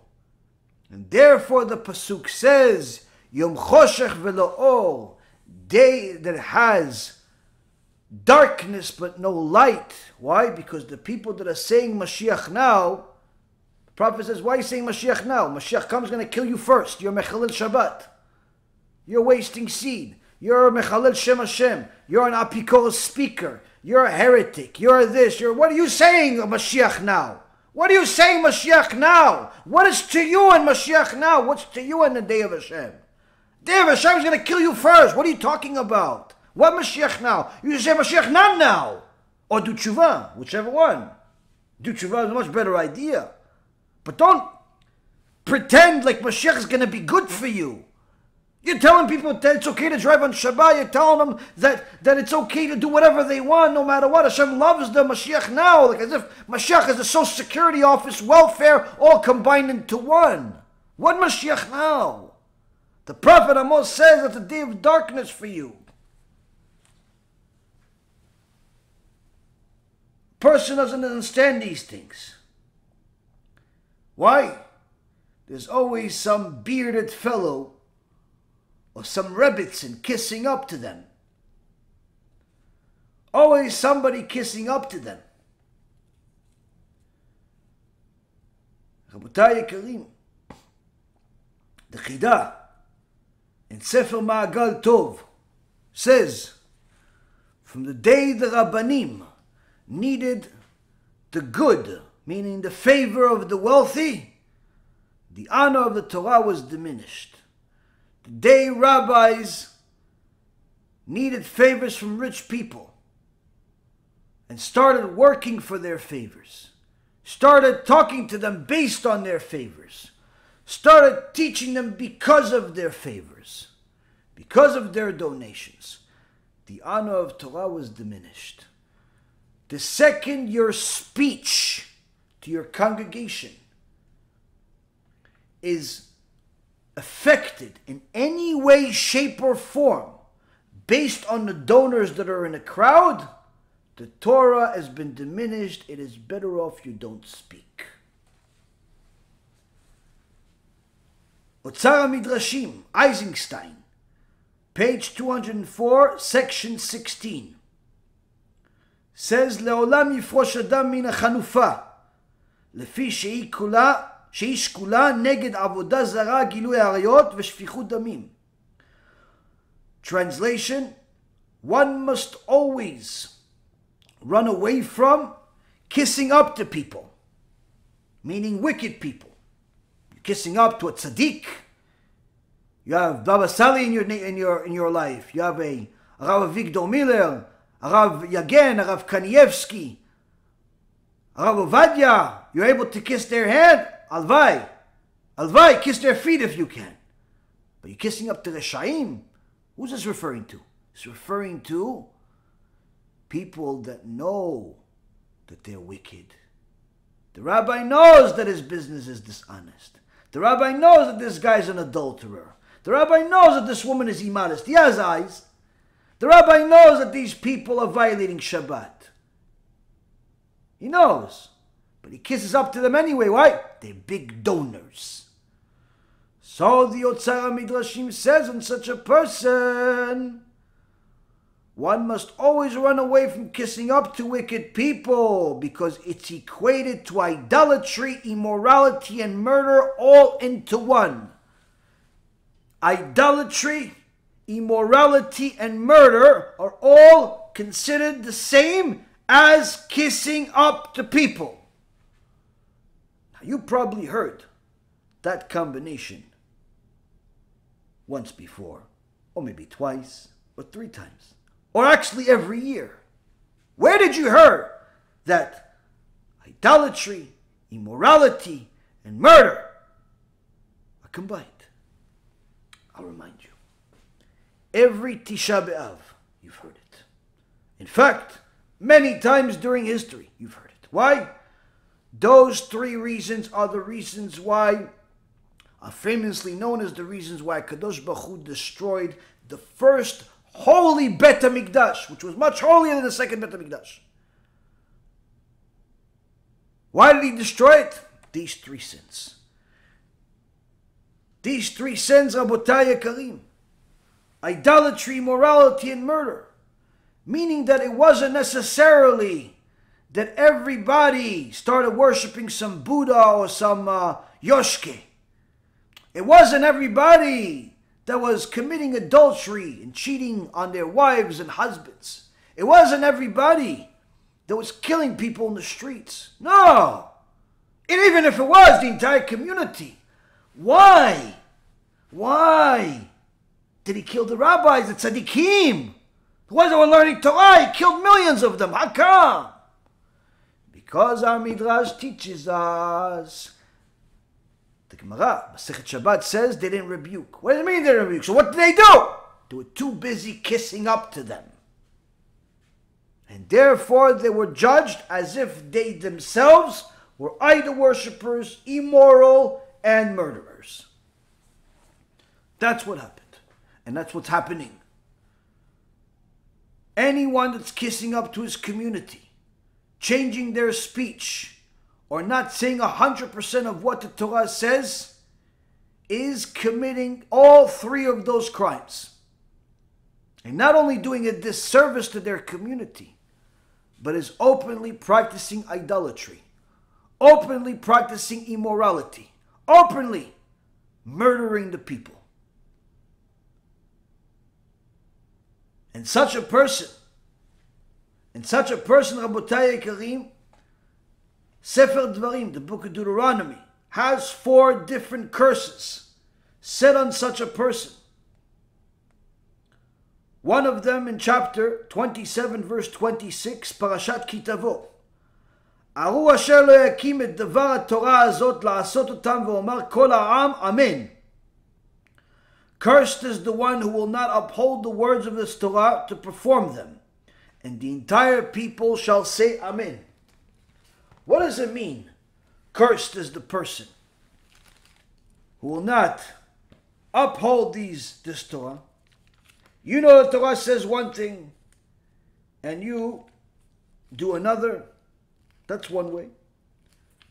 You know somebody else is teaching Torah Emet, but you teach them not to listen to him. Nah, he's too extreme for this generation. Nah, he made a mistake here and there. Nah, he did this, he did that. Yeah, but he teaches Emet. He helps people do TeShuva. He says the truth. The mistakes were honest mistakes. Why are you telling people not to listen to him? Why? It's not. You are. And you know what happens to such people, Rabotai Yekarim? It says such a person is cursed. What does it mean such a person is cursed? What actually happens? In the times of Moshe Rabbeinu, 6 of the tribes were on Mount Ebal. 6 of the tribes were on Mount Gerizim. The Aron HaKodesh and the Kohanim and the Leviim, the elders of the Leviim, were all in the valley in between those 2 mountains, saying, blessed is such a person that does this, this, and this. And all of the nation would say Amen. Blessed is a person that does this, this, this, and this. And all of the nation would say Amen. But then they would get to the curses. Cursed is a person that does these things and all of the nation says Amen. Now we already know that every verse in the Torah is applicable today, which means that when a person goes against the Holy Torah, in Shamayim, you have Avraham, Yitzchak, Yaakov, David, Shlomo, Moshe, Aaron, Rabbi Akiva, Rabbi Shimon Bar Yochai, Rabbi Meir Bar Anes, all of the tzaddikim on such a person are saying, Arur asher lo yakim et divrei HaTorah azot la'asot otam v'omar kol ha'am amen. Cursed is such a person. Cursed is such a person who will not uphold the words of the Torah, and the entire people shall say Amen. Who are these people? All of the tzaddikim in all of the generations. All of the prophets throughout all of the generation are saying Amen to curse that person that just distorted the Torah willingly, openly, publicly, and told a young girl, or told a young boy, or told an old man, or an older woman, something that's contrary to what the Torah says.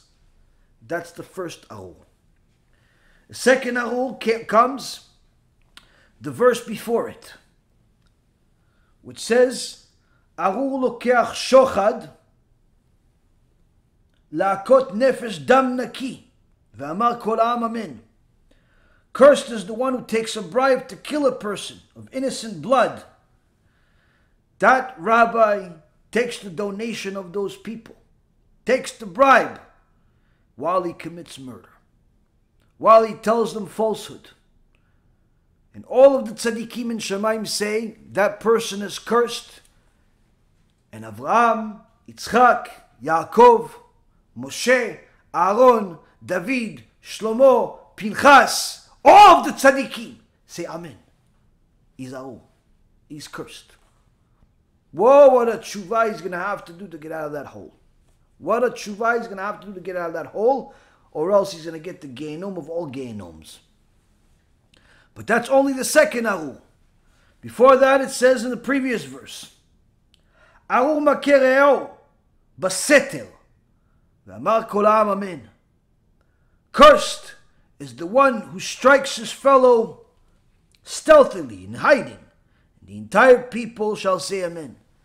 What does it mean to hit your fellow in hiding? You're telling your congregation falsehood of the Torah, and they don't know. They don't know any better. They rely on you. They rely on you to tell them the truth. They don't even know what the truth is. They rely on you. Why? Because they're too busy on Wall Street. They're too busy on Main Street. They're too busy selling stuff, buying stuff, doing stuff. You're the scholar. They're relying on you. And you tell them falsehood, you rasha merusha. Torah says, arul. Cursed is such a person.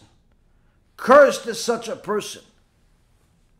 And that's only the third curse. That's only the third curse. The fourth one comes several verses beforehand.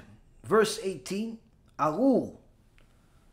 Arul mashgei iver baderech ve'amar kol ha'am amen. Cursed is the one who causes the blind to go astray on the road, and the entire people shall say Amen. Sometimes you'll have a person that starts to do tshuva. He wants to start keeping Shabbat. He wants to start protecting his brit. He wants to start doing good things. And sometimes you'll have some rasha merusha that calls himself a rabbi say, nah, you're being too fanatic. You're being too fanatic. You're doing too much. Go, have a good time. Have a good time. What do you mean have a good time? Come to our community. Yeah, but your community is far from my house. I can't walk here. I would have to drive. Okay, so drive here, no? What do you mean? I can drive to shul on Shabbat? Listen, you're doing the mitzvah. At least you picked to drive to shul. What a tzaddik you are. You could have driven anywhere else. Yeah, but shouldn't I just stay in my community? Where I am? Nah, that shul is not like, it's not like here. All your friends are here. All your friends are here. I'm here. Well, money's here. You know, bank's here. We're a bank. We keep your... Somebody tries to do TeShuva and somebody tells them, no. Don't go to the Shul Torah. Come, have a drink with us. Come, have some fun with us. Come, watch the game with us. Come, do this with us, that with us. He doesn't even know what's the right and wrong. Why? He's depending on you, Mr. Rabbi Weinberg, Mr. Menace, Mr. Dror, Prager, and the rest of the clowns out there destroying Am Yisrael. He's depending on you. And what do? You mislead the blind who don't even know what's right and wrong yet. And therefore the Torah says, you're all arurim. You're all cursed. In the name of the Torah. Now, you may not think it's a big deal, but as soon as Hashem fulfills the Amen of Avraham, the Amen of Yitzchak, the Amen of Yaakov, the Amen of Moshe Rabbeinu, the Amen of Aaron HaKohen, the Amen of David HaMelech, the Amen of Shlomo HaMelech, the Amen of the Rambam, the Amen of Rabbi Akiva, the Amen of Rabbi Shimon Bar Yochai, and all of the tzaddikim of the Gemara, all of the Rishonim, all of the Achronim, all of the major real Hasidim throughout all of history, including the Lubavitcher Rebbe, the Baal Netanya, all of the ones in between, the Magid Mimezrich, the Baal Shem Tov. He fulfills their amens. The amount of damage that will happen upon your heads will be more severe than you can possibly fathom because of the damage that you caused people. How's that for fire and brimstone?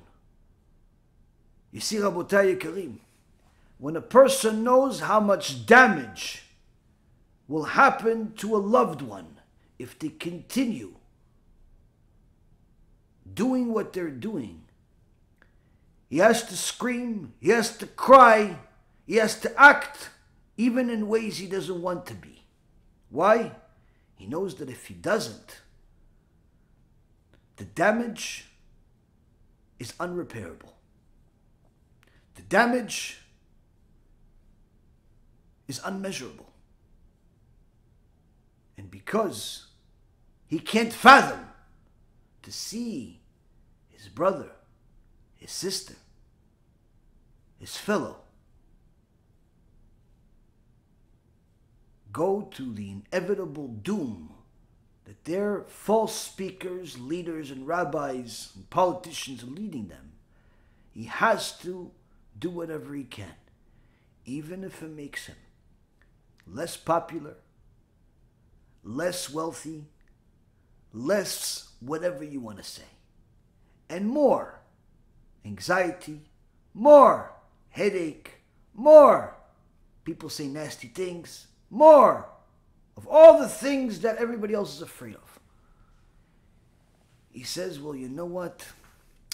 As uncomfortable as the hate mail and the blackmail and the this mail and the that mail is, it's still a good idea. Why? Those are Hashem's kids. And we have to do it. Let that be our lesson from what Rav Wasserman is saying here. There are many that are going to try to tell you that the way of Torah is a way of comfort and comforting speech.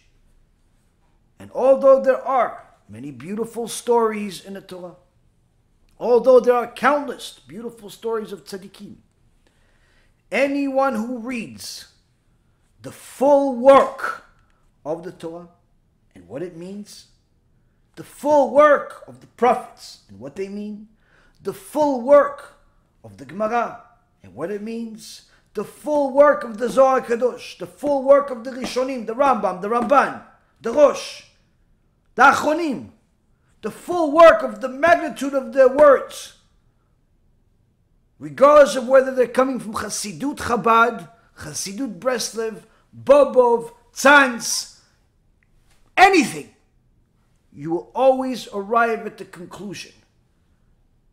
Torah is an instruction set. But that instruction set could also be called a book of punishments, a book of war. Why? It's full of it. It's full of rebuke.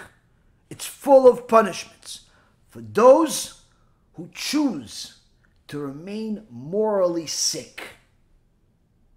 We all have a choice, Rabotai. We all have a choice, and our Chachamim have clarified that choice. You can choose the way of the Torah. And although that may seem more difficult to you than imaginable, I promise you that's only an illusion. Because you only think it's difficult because currently you're sick. The more medicine you take, the more you're going to see that it's actually not difficult at all. And in fact, it is the medicine. On the other hand, going a different route. Going in a route where you only want to hear things that complement your current behavior, complement your misbehavior, support your immorality, support your adultery, put a blind eye to your lies, put a blind eye to your misbehaviors, thinking that that's a better way. We all know how that's going to end. And in case you don't, rewind to the beginning of the shiur, and Be'ezrat Hashem will succeed better than the next time in teaching you what you were supposed to already learn in the last 2 hours. After the war of all wars, and all of these heretics and apikosim will be destroyed from the world, the pasuk in Zechariah says, "V'aya Adonai lemelech al kol haaretz, bayom ha'u yeh Adonai echad, u'shmo echad."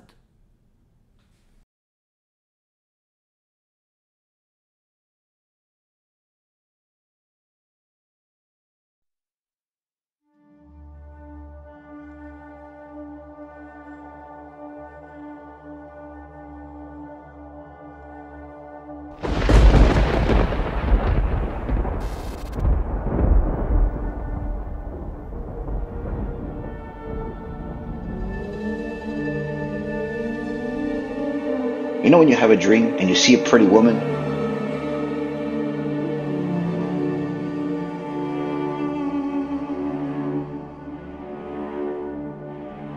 You've had that?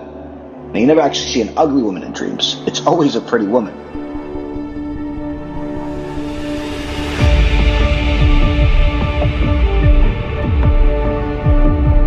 And by the way, it's always the same woman for all of us.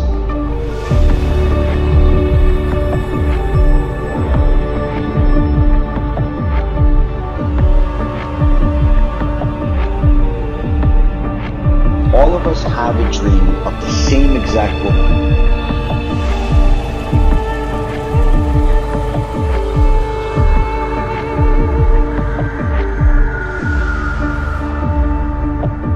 And she's more dangerous than the Satan himself.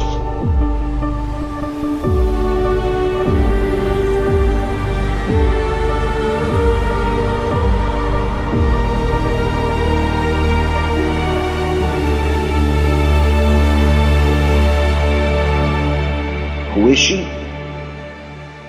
You're not even allowed to say her name.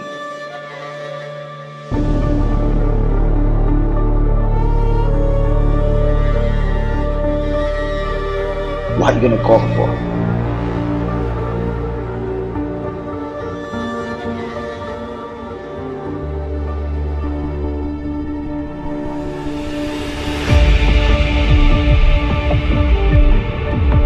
It functions very much like drugs. People are addicted to it. I tried to quit dozens of times, hundreds of times. My fantasies and stuff, they're not mine anymore.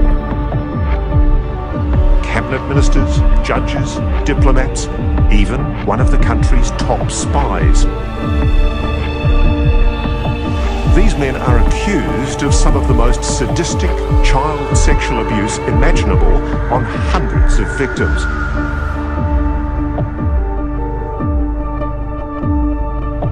It shouldn't take over your whole life.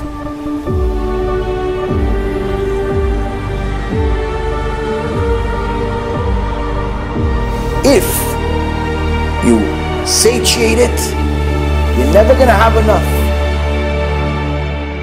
If you starve it and only feed it when it's permissible according to the Torah, you're always going to be happy.